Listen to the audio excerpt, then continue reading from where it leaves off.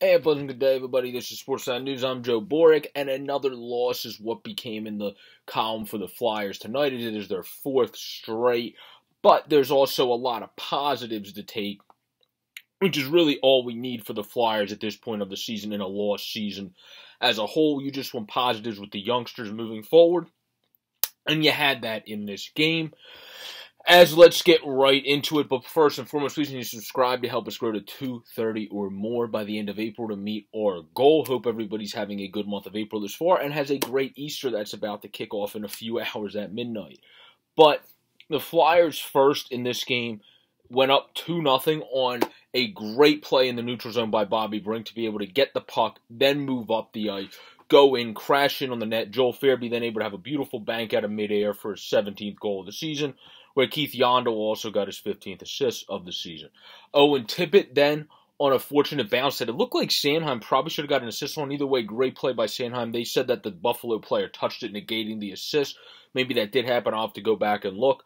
But either way, great play by Owen Tippett and great backhand by Owen Tippett. But then Kyle Okposo left open on the power play. Obviously, the Flyers' penalty kill on special teams in general. They're 12-something% on the power play and not much better on the penalty kill. 20, low, I think it's teens percentage. I don't even think they're at the 20s, so they're just pitiful at special teams, let's put it that way. Let Okposo score. Dahlin on a beautiful play by Jeff Skinner that he was just able to hang onto the puck and get it to Dahlin. Was able to tie it up, but then TK gave the Flyers a lead again on a beautiful near side shot that he was able to pick his spot on Craig Anderson, who played a very good game against the Flyers tonight as well. 29 shots for the Sabres to the 21 of the Flyers. But he wasn't spectacular. They could have been able to beat him more. They were not able to beat him more.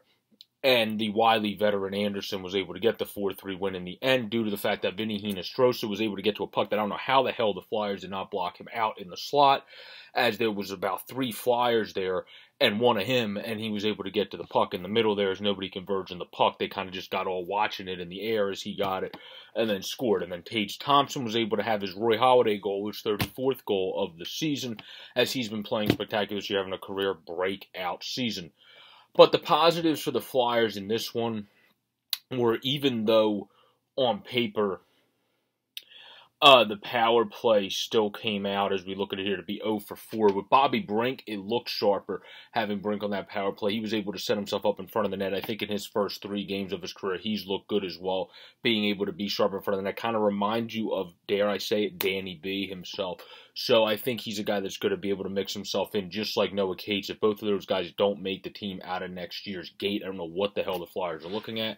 Where Ronnie Attard seems like he could use a little bit more seasoning and nurturing in the minors. This game I thought was actually his best game, but he could use a little bit more growth and nurturing as well. Attard could, where Cates and Brink's only had a 3-game sample size. Cates had a little bit more. I think Cates has looked fantastic on both ends of the ice and definitely should be making the team out of the gate next year. Definitely should be playing every game down the stretch.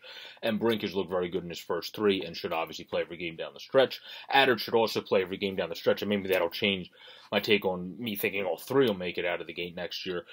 But I think he's the guy that shows he could use a little bit more AHL seasoning, and that's perfectly fine because they're all just 23, 24 years of age. So all of that is A-OK, Jose.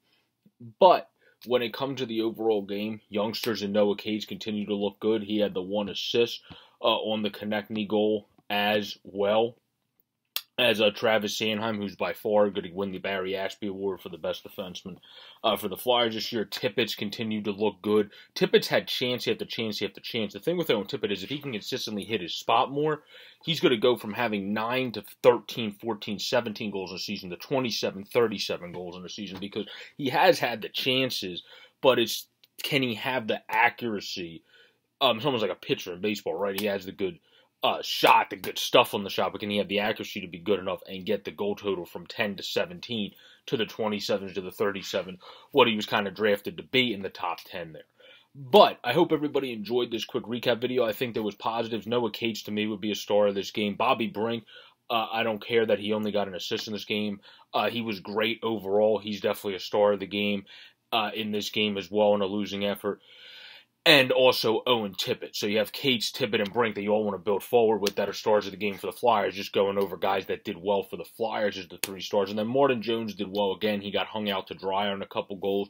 I thought he's been better than his statistics have shown all season, just like Carter Hart's been better than his statistics have shown. It's just the Flyers got to get damn defense, protection better in front of the net. They're playing better overall defense at times now, via having the no occasions on the team in the neutral zone and all that type of stuff, but net front defense still hasn't been that squeaky clean for Philadelphia Flyers. But this has been a quick reaction to the Flyers' 4-3 loss, that there was some bright spots in it, but again, a loss is a loss. But at this point, it's all about the young guys in Cates, who was a star of the game, Tippett, who was a star of the game. Adder played his best game. I wouldn't give him a star of the game, but Brink, who was also a star of the game, and then Jones continued to look good. It seems like we'll get Felix Sandstrom and get to see what he can do in his 3rd game in the Bigs tomorrow against the Sabres at home, so that'll be interesting and fun to see what he's able to do. He was the main reason it wasn't bigger than a 4-0 loss against the Rangers his last time out, and then, of course, at a 42-save game in his debut. Peace out, everybody. Stay safe. Please subscribe down below or above in these used widget to keep us growing to 230 or more by the end of April. Really appreciate you guys' love and support this far. Go Flyers. Hopefully we keep making strides in the guys that we want to see as part of the rebuild, like the 4 guys I actually mentioned in this video that are the youngsters in Adder, Cates, Brink, himself. Also, I could even throw Hayden Hodgson into that category. And Owen Tippett. Plus, you want to see Sanheim continue to get better as you're building to grow another really good Flyers team a couple years down the line. Peace out, everybody.